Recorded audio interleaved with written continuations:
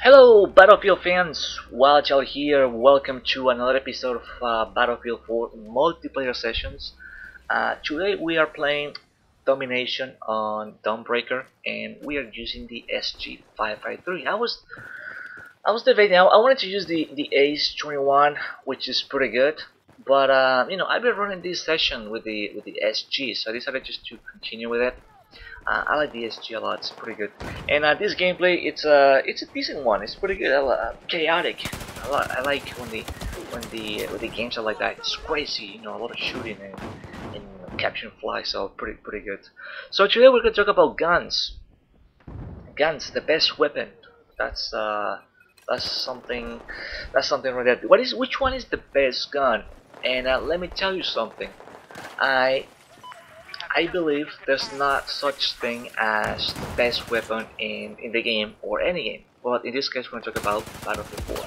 I don't believe there's such thing as best weapon because people tend to put a label on their favorite gun. Just because it's your favorite, or just because it's my favorite, doesn't make it the best. It's my favorite because maybe it fits my game style. Maybe the game modes that I play, that gun works good, but that doesn't make it the best. So I have a little example. Um, if you go ahead and use, for example, the FAMAS is pretty good in this game. Fire rate is about 1000, so it shoots really fast. That thing is king at close range. You can't beat that fire rate. So it's not the best, but it's pretty good at close range. So chances are you're going to win a lot of fights when you're at a close range. But if you put that gun against a long range, against something that is more accurate, so let's say the AK-5C versus FAMAS, a long range shot, the AK-5C is going to win that one because it has better accuracy. So you have better chances to kill the guy because you're able to hold on the trigger and put more rounds on the other guy, with the FAMAS while he's trying to burst fire, because that gun, has some crazy kick and you have to control it. Not so much with the AK-5C. So therefore, the FAMAS stops being the super gun there, and the other one takes over, and so on with all the other guns in the game. So in the end, there's no such thing as the best weapon. It's always your favorite gun that suits your game style. Whether you're a rusher, where you're defending, we always tend to pick guns. There's some guns in between. Different things change. Let's say like whatever you like, maybe faster fire rate, slower fire rate. Faster fire rate has pros and cons. So it's the other one. So a gun that shoots really fast, you need to be really accurate. You're gonna run out of ammo really quick. You have to keep those things in mind. Well, a gun that has a slower fire rate, your shots are more accurate. Probably if you are in one of those 1v1 against a gun that shoots really fast, chances are you're going to lose that. So I think each gun has pros and cons, and it all depends on how we use it. So if you have a gun that has a slow fire rate, maybe you need to find its strong point. What is the strong point of a, let's say, what's it called, the Type 91? Is it Type 91 B something? I think fire rate's about 650, if I'm not mistaken. Kind of slow, compared to, let's say, the SG553 or the ACWR, which is about 800 or 800 plus, whatever. So 650 against 800 at close range. Well, do the math, right? But if you look the strong point of the Type 95, it's 95 or 91. I think it's Type 95. Whatever the number is.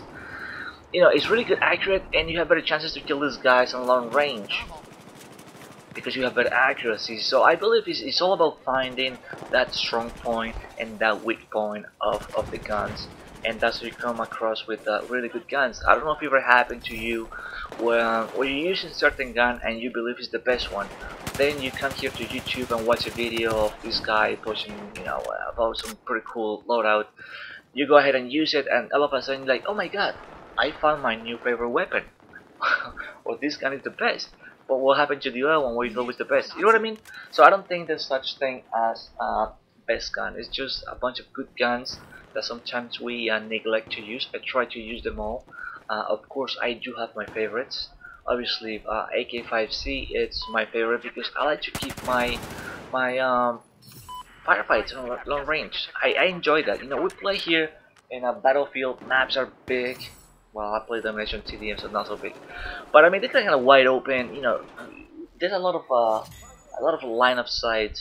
I like to keep everything in a long range. I don't like to be really close to the enemy. You know, so like it's a cluster and all that, because the guns in this game work kind of weird, and sometimes one clip is not enough to kill one guy. Sometimes, yeah, you get to kill two. Uh, Sometimes you can. I don't know. It's pretty weird.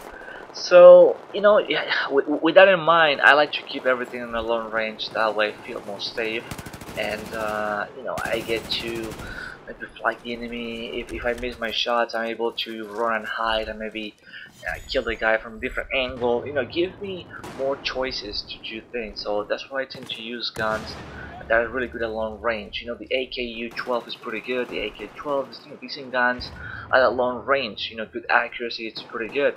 I'm not saying the other gun sucks, but you know, it's pretty good. The MG4, the LMG, it's pretty good. I think the MG4 needs some love, a bit more stopping power there. But you know, it's pretty good guns at long range. If I'm gonna go to a medium range, you know, ACWR is pretty good. The Ace-21, Ace-52. So in the end, there's no one gun. But I do like the SG-553. I do like the item sights of it, and you know, I've been having a good time. You know, running a few sessions with it, and it's pretty good. So once again, I don't think this best gun. It's a bunch of good guns. You know, you can try different loadouts. You can try different attachments. When it comes to attachments, I mean, there's no brainer on that. But I tell you that I don't use any weird barrels on any of my guns. The only one that I use when I unlock it is the flash hider, which doesn't change much of my stats. You know, in the gun stats. I just don't like the fact that, you know, some barrels, some attachments, yeah, you know, messes up with accuracy and all the stuff, and you know, I just feel like I'm being punished by using a heavy barrel. So I don't think it's kind of stupid. Suppressor is pretty good. I do like the suppressor, but I don't like the fact that in this game, I mean, in other games, kind of like it messes with the range, but in this game, it's a bit ridiculous. I know, and I'm aware of the whole bullet drop thing, but not at these distances. You know, you can feel how weak a gun is when you're trying to kill a guy from across the street.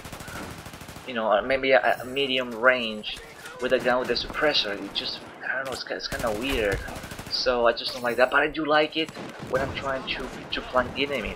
You know, where like one of those games where the enemy maybe are being too campy, and all I want to do is just flank the enemy and, you know, just keep everything, you know, on the ninja side. You know, suppressor is pretty good because I know that I'm not going to be looking for long range shots, so everything's going to be, you know, kind of like on a close range. So suppressor it's good there. But for the most part, I'm not really crazy about any of the attachments, barrels, and all that. Like I mentioned in my previous video, I like these guns, item sights. I think they're pretty good. And if you use any of the rented sights on that, you feel more the maybe kick and sway of the gun. You know, that little red dot moves too much because the gun shakes, obviously. But when you use, for example, this gun with the item sights, you don't feel that much. It's like it's reduced a little bit, so it's obviously, you know, makes sense. So that's why I like it. You know, I like to feel it, like have more control of my gun. And in this gameplay in particular, it was pretty good because I tried to play in a way where I was being aggressive, but at the same time I was being defensive. So I tried to stay, or I was pretty much walking around the middle of the map, around the B flag, you know, trying to get some, trying to get some kills. You know, capture the flag when needed, and all that. So it was a bit of a defensive, but also some offensive work. So it was like a nice mix between the two, and you know, we managed to dominate the enemy team, and that was the goal. You know, win the game and get a bunch of kills and have some fun. So once again, there's no best weapon. Everything depends in what we do, the way we want to approach the game.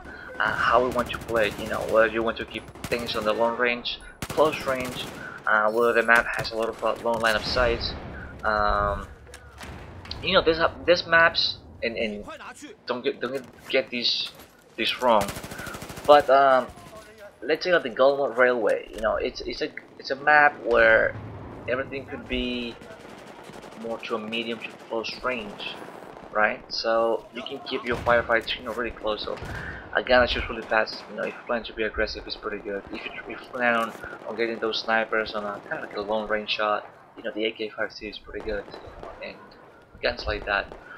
So you plan accordingly to your skills and what you like to do for the game. You know, also depending on the game. Or if you're playing TDM, obviously you know that you're going to be a bit more aggressive.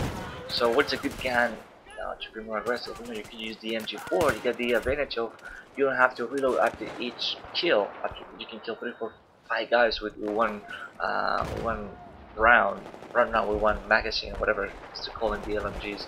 So you don't have to worry about that. So that gives you some sort of advantage. But the problem that I have with the LMGs in this game is that they seem to be a bit weaker on close range. I don't know why they don't kill fast enough when you're really close to the enemy. It's pretty weird. I don't know why. Maybe it's bad servers that I was playing on. I don't know. Maybe the server was like from like the other side of the world. I have no idea. But most of the times I get that feeling, and sometimes the MG4 jams on me. It's like it starts lagging, and the shots are not fluid. You know how it shoots really fast because that's pretty good fire rate. No, it's not fluid. It's just pretty weird. So I don't know. Sometimes the LMGs, I do like them. I do like the fact that they have a lot of rounds, so I don't have to reload after each kill. That's awesome. That's great. But you know, it's kind of tricky to use sometimes because sometimes they work pretty good, sometimes they don't. But anyways, thank you for watching. My name is Wildchild. Hope you enjoyed this gameplay, this commentary, and if you did, check out my channel, other videos, and I will be seeing you on the next one. I'm planning to post a series of videos where I'm going to talk about strategy, tactics, and some pretty good stuff. So I'm pretty sure you'll be interested. So keep an eye on my channel, and more pretty good stuff, domination, TDM, and you know, some other stuff, playthroughs, pretty fun. Like I said, thank you for watching, and I will be seeing you on the next video. Alright, later.